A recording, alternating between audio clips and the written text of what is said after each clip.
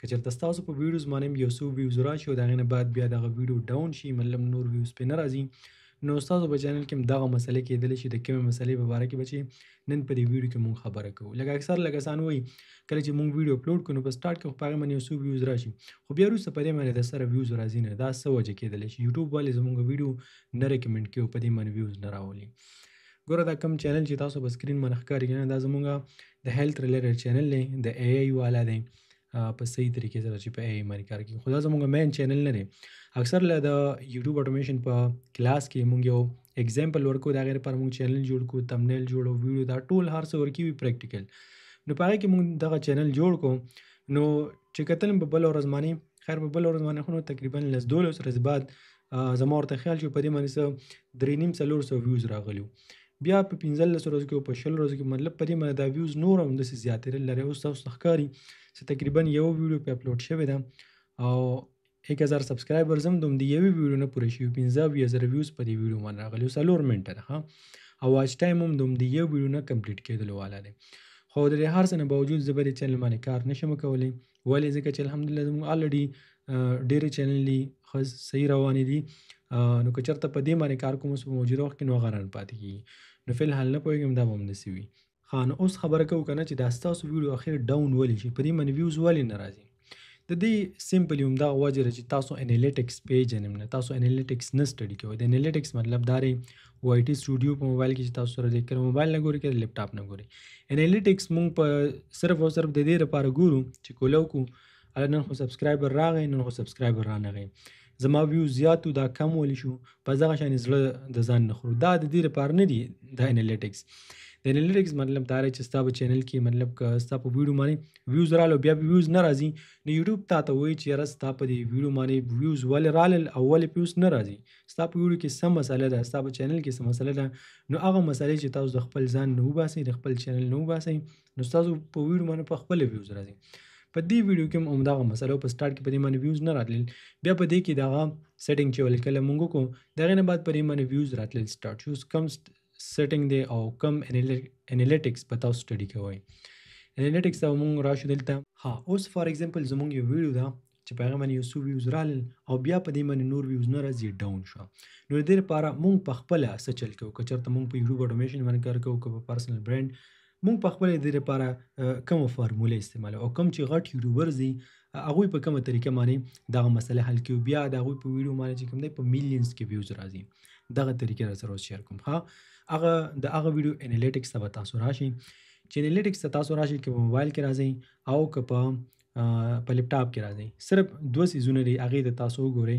نو تاسو ته پته ولګي ستاسو ویوز واچ ټایم هر څه دا په خپله زیاتېږي دوه څیزونه کوم دي په فرست نمبر باندې په انالیټکس کې موږ ته څه وایي اوورویو د اوورویو مطلب دا دی دا هر څه موږ ته سرسري ښیي چې دا ویوز دي دا واچ ټایم دی سبسکرایبرز ارنینګ که چېرته ستاسو چینل مونیټایز وي ارنینګ ورته ښیي د کم وخت نه چې دا ویډیو اپلوډ شوي دا د هغه د مطلب د هغې ورځ نه وایي تر د نن تاریخه پورې دا ډیټیل موږ ته راکوي که ته غواړې چې د یوې هفتې چک کړي نو دلته به راشي د یوې هفتې چک کړه د 28 ورځو د 3 میاشتو یو کال کوم چې ستا خو هغه ګوره او په دې ویډیو کې دې سره زموږ څه کار نشته دوه څیزونه کوم دي چې هغې سره به ستاسو ویوز واپس صحیح شي او ستاسو په ویډیو باندې هم په میلیونز کې ویوز راځي هغې لپاره به تاسو سی ټي آر چک کوئ ریچ ته به راشي د سی ټي آر مطلب لاول شي سی ټي آر مطلب د ګورداري کلیک تھرو ریټ یعنی یوټیوب ستاسو ویډیو څو کسانو ته په مخه باندې وروستله او بیا په هغه کې څو کسانو په ویډیو باندې کلیک وکړو لکه فار ایگزامپل دلته په دې ویډیو باندې امپریشنز 28 میلیون راغلي دي او کلیک کړی پې څومره دی صرف 3% کسانو په کلیک کړی نو خیر دا اولډ چینل دی الریډي غټ چینل دی زموږ دپاره دا هم 1.5 میلیون ویوز دي او اوس دې نه موږ خو ارنینګ کړی دی حالانکې د دې تمنیل هر څه دا ډېر زیات بیکاره دي خو بس دا ویډیو په دې چینل باندې چلیدلې ده نو کله چې ستاسو سی ټي آر دا نه دی دا د 5% نه کم وي 4 وي کله به 1.5 وي د دې نه کم وي د 5 نه چې څومره بره وي هغومره ښه ده 7-8 دا نارمل دی چې بیا د دې نه څومره بره کېږي هغومره ښه خبره ده زموږ په یو ویډیو باندې بل ورځ 50% هم راغی 50% دا ډېره غټه خبره ده هر ټیم دا نه هغه پیاسې توکلي راغی چې 7-8% بس دا غټه خبره ده 10% که دې نه څومره زیاته هغومره خبره ده نو چې کله دغه شانې سی ټي آر دلته تاسو وګورئ کنه چې دا کم دی ګوره دا 3% دا ډېر زیات کم دی که چېرته ستاسو په ویډیو باندې دغه شان راغلی ځکه چې 28 میلیون کسان ته په مخه باندې ورشي 3 کسان پې ولې کلیک کوي. د دې مطلب دا چې کله دا کمې کړئ چې ستاسو په تمنیل او هم په ټایټل کې څه داسې خاص نه و، څه داسې پاورفل نه و چې خلک یې مجبوره کړی او په هغې باندې کلیک کړی و.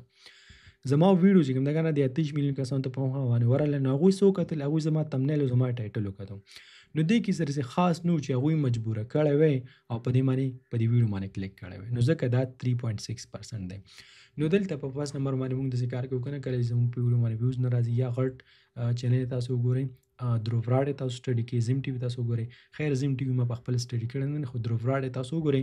چې کله ویډیو اپلوډ کړي که نه، یو شانې تمنیل به وي، 2 غنټې بعد یې ګوره، په مازدیګر کې ګوره بیا بل شانې تمنیل وي، په سبا له بل شانې تمنیل وي. نو هغوی څه چل کوي، هغوی ګوري که نه چې زموږ دا سی ټي آر به څنګه زیات شي. نو هغوی ټایټل او تمنیل دا لږ ډېر چینج کوي، را چینج کوي، خو ټایټل داسې ډېر نه چینج کوي او تمنیل چینج کوي، را چینج کوي. نو چې کله ستاسو سی ټي آر کم وي که نه، کلیک تھرو ریټ، د دې لپاره تاسو خپل تمنیل ته وګوره که نه چې په دې کې څه امپروف کول پکار دي. تمنیل چینج کړه، بل تمنیل پې اپلوډ کړه. ټایټل ته وګوره کېدای شي ډېر زیات د غټ لیکلی وي او څه داسې خاص وجه ورکې نه وي د خلکو لپاره چې ستا په ویډیو باندې کلیک کړي.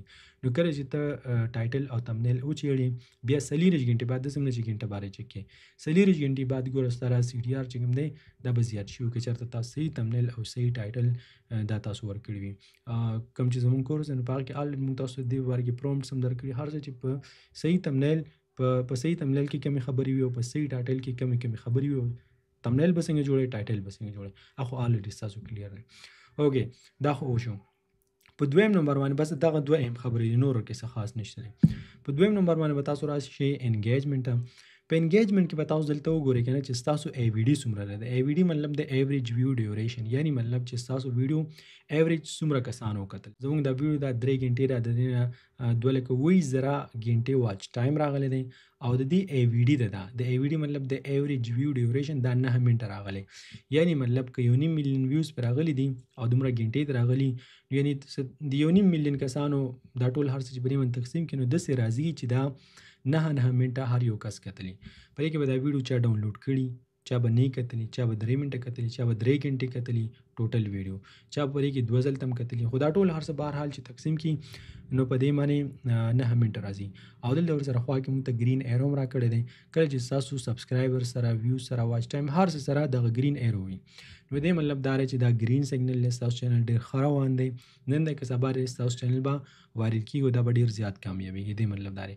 خو کله چې دا ډاون وي نو دې دا مطلب دی چې تا ته وایي چې په دې څیز باندې د کار وکړه، په تمنیل باندې، په ای ویډیو باندې دا زیات کړه، ګینې چینل دی چې کوم دی ښه نه دی روان.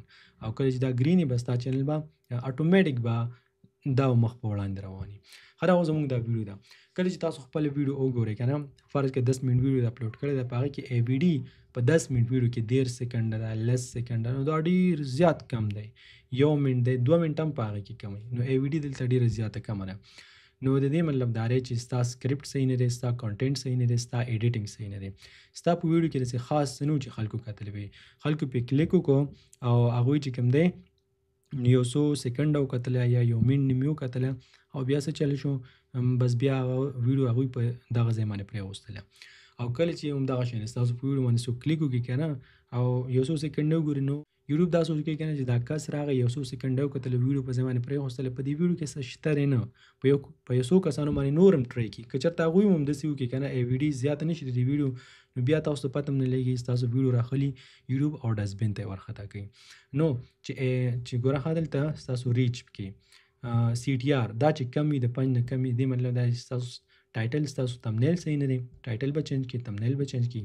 خو کله چې ستاسو ای وي ډي کموي، ایوریج ویو ډیوریشن، نو مطلب دا دی چې ستاسو په ویډیو کې څه خاص نه و.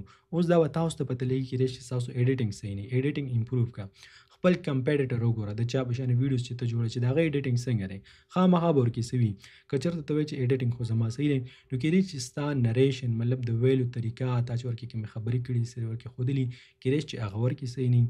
کېدای شي دغه شانې ورکې ستا سکرپټ صحیح نه وي، مطلب صحیح سکرپټ د لیکلی نه وي. زموږ د یوټیوب اټومیشن په کورس کې موږ تاسو ته الریډي دا پرسنل برانډ لپاره به سکرپټ څنګه لیکي، د یوټیوب اټومیشن لپاره به سکرپټ څنګه لیکي، او د سلیبریټي نیوز دا هر څه سکرپټ کې چې کوم اهم خبرې دي ټولې موږ تاسو ته الریډي ټیچ کړي دي. نو دلته که ته غواړې چې AVD زیاته کړې که نه، نو ته داسې نشي کولی چې دا ویډیو ډیلیټ کړي یا مطلب دا ویډیو د دې نه ایډیټ کړي. بس دا ویډیو په دې ځای باندې پرېږده.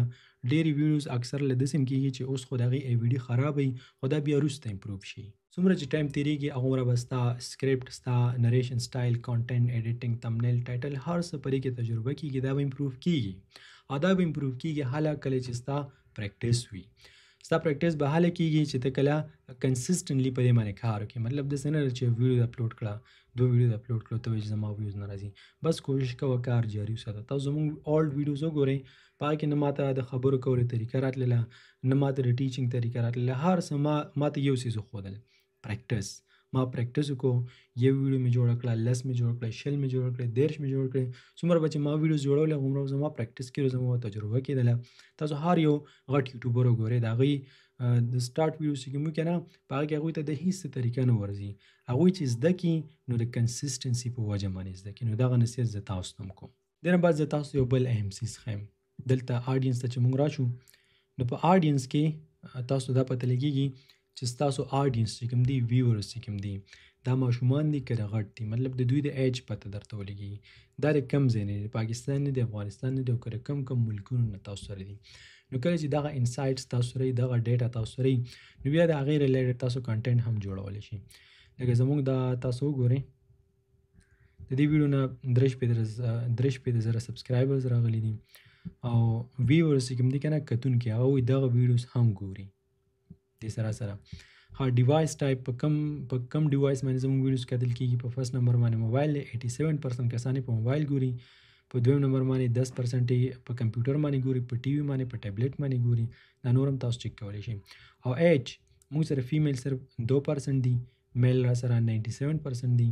او دغه تاسو وګورئ، د 18 نه وایه تر 40 کالو پورې چې کوم دي، هغه موږ سره زیات دي، 53%. او بیا هغه کسان چې د 15 نه وایه 40 په عمر کې دي، هغه 6% دي. دا نور هم تاسو کتلی شئ. ټاپ جیوګرافیز چې کوم دي، د کم ملک نه زموږ په ویډیو باندې ویوز راځي. ګوره په پاکستان نه هم راځي، د افغانستان نه هم راځي، او داسې نور هم ډېر زیات ملکونه دي. د هغې نه هم زموږ د دې پښتو چینل باندې ویوز راځي، ځکه همدغه پښتانه وي او په هغه ملکونو کې ژوند کوي. لکه دا تاسو وګوره، پاکستان، افغانستان، سعودي عربیه، یونایټډ سټیټ، یونایټډ کینګډم، جرمني، فرانس، ملیشیا، قطر، انډیا، ایټلی، کینیډا، بلجیم. سب ټایټل په فرست نمبر باندې 98% هغه کسان چې سب ټایټل سره نه ګوري. بیا به څه د هندي سب ټایټل سره ګوري، هغوی څوک چې په پښتو باندې نه پوهېږي، همدغه شان د انګلیش هم. د دې نه بعد بیا کله چې موږ ریونیو ته راشو که نه، نو په دې کې 2 اهم خبرې دي. 2 اهم خبرې دا دي، یو ته ویل کېږي RPM، یو ته ویل کېږي CPM. اوس دغه ویډیو چې موږ تاسو ته وښودلی که نه، د دې نه $7,000 ارنینګ شوی دی، خو دا $7,000 ارنینګ نه دی اصل کې. دا څومره دی؟ دا چې زه دلته تاسو ته وښیم که نه، تاسو به ورسره حیران پاتې شئ. دا د دې نه اصل کې شوی $18,000 ارنینګ، خو یوټیوب دغه $7,450 موږ ته راکړي، باقي یوټیوب په خپله اخیستي دي. د دې مثال داسې دی که نه، فار ایګزامپل ستاسو $100 پوره شي په یوټیوب کې، نو یوټیوب داسې نه کوي چې تاسو $100 ټول درکړي. یوټیوب داسې کار کوي چې $45 په خپله والي او $55 تاسو درکړي. خو په IT سټوډیو کې یا دلته چې موږ ته کوم ارنینګ ښکاري که نه، چې زموږ څومره ډالر پوره شي، نو د هغې مطلب دا چې هغه ټول ډالر موږ ته میلاوېږي. لکه اوس دا دلته ما ته 7,000 ښکاري که نه، نو دا $7,000 دا ما ته میلاو شوي دي. خو کله چې بیا ورپسې زه نور ډیپ لاړ شم، نو بیا ما ته پته لګي چې د دې ویډیو نه اصل کې ارنینګ څومره شوی. پر ټوله کې زمانه به تاسو هله پوه شئ کله چې تاسو دلته وګورئ هاو مچ ایډورټایزر پی. ایډورټایزر چې کوم دی، اشتهار چلونکي، زموږ په ویډیو باندې چې چا اشتهار چلېږي، هغوی یوټیوب ته څومره ورکوي.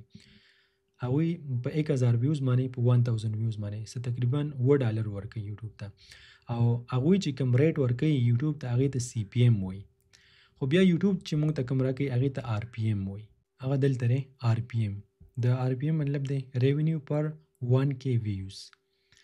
RPM زموږ د دې $4.88 دی. راکړي موږ ته څومره دی یوټیوب ته؟ 7.37، او موږ ته میلاو شي 4.88 په 1000 ویوز باندې. نو چې دا تاسو ته یاد وي، د CPM مطلب دی چې ایډورټایزر څومره ورکوي یوټیوب ته، او د RPM مطلب دی چې بیا یوټیوب ته خپلې کټ کړي، نو یوټیوب موږ ته څومره راکوي. دا نور هم تاسو کتلی شئ چې کم رقم ته ایډز د هغې نه ستاسو زیات ارنینګ شوی دی، دا ټول تاسو چک کولی شئ. بیا دلته تاسو دا مو چې تاسو پیسې څنګه ګټئ. نو واچ پیج ایډز او شارټ فیډز، په سی مور باندې کلیک کې بیا تاسو دام خي چې نور دې کومې طریقې دي چې هغه نه تاسو پیسې ګټئ.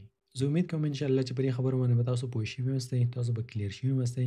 بس د دوه خبرو خیال وساتئ په خپل ویډیو کې، نو په نږدې وخت کې ستاسو په ویډیو باندې دغه شانتي ویوز راتللی شي، دغه شانتي نه د دې نه هم زیات راتللی شي. دې تمنیل ته تاسو وګورئ، څه د کار تمنیل نه دی، ټایټل ته تاسو وګورئ ډېر زیات بیکاره ټایټل دی، خو ټایم به راشي انشاءالله ستاسو په ویډیو باندې به هم د دې نه به هم زیات ویوز راځي. او هغه کوم ارنینګ چې تاسو ته ښکاري کنه دا په پښتو کې ډېر زیات معمولي دی، د دې نه هم ستاسو په ویډیوز باندې زیات ارنینګ کېدلی شي. See you inshallah next time. په الله م سپارم.